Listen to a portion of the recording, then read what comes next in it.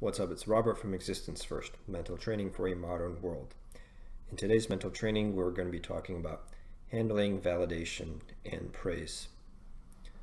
I think that to some degree, praise and validation might be healthy to the human being.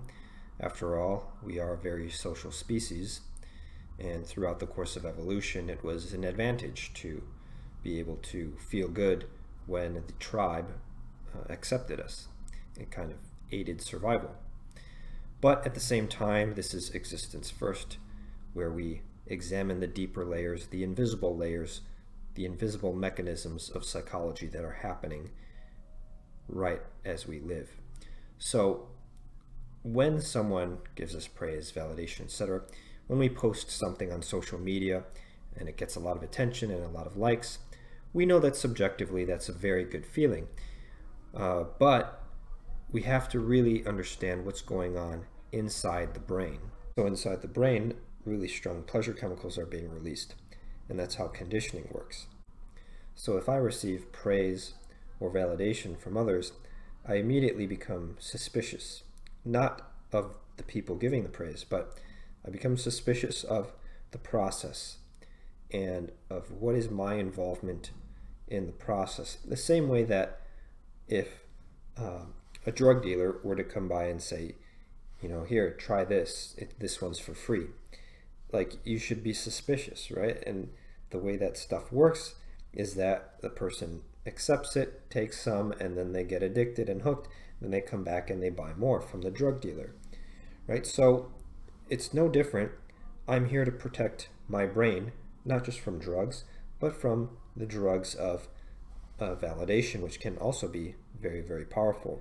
I think what it comes down to is making sure that my psychological well-being does not rest upon pillars that at any point could be removed, causing my psychological state to tumble. And pillars that could be removed are validation from other people. But we also have to look at bigger picture things, not just from other people, but validation from systems or systems of validation. So going to a job has its own systems of validation, pillars that your psychological well-being rests upon. And so when people retire or when they lose a job or something, they don't just lose the income, they lose those psychological supports, those pillars that are supporting their own psychological well-being. And those pillars take the form of, feeling good that you were able to get your projects done on time, feeling good that your boss recognized you, feeling good that, someone in the other department said thank you, and all of these things that make you feel good. Now, there's nothing wrong with feeling good, right? It's not a crime to feel good, but we need to really be aware of what's happening at those invisible, deeper layers, that we don't just go to a job and then, collect a paycheck and then boom, done, end of transaction. No, there's a lot being exchanged at the level of psychology. I've been really thinking about sustainability lately.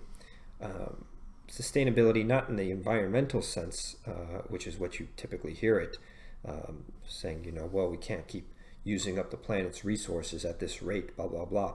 I mean sustainability in a psychological sense.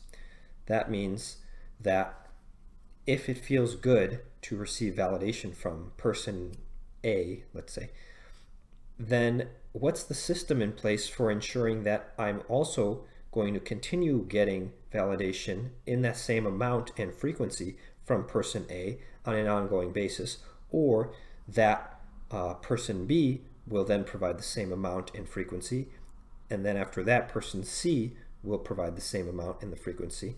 Like, what is the system there for ensuring the sustainability of my own psychological well-being? So that's why I look at it in this way. So I'm not willing to hook myself up to any pleasure machine that is not sustainable, and that includes receiving praise and validation. So think about what are the invisible systems going on that you're hooked up to, that if they were to disappear, your psychological well-being would plummet. Comment below what you think those might be. In the meantime, think deeply and put your existence first.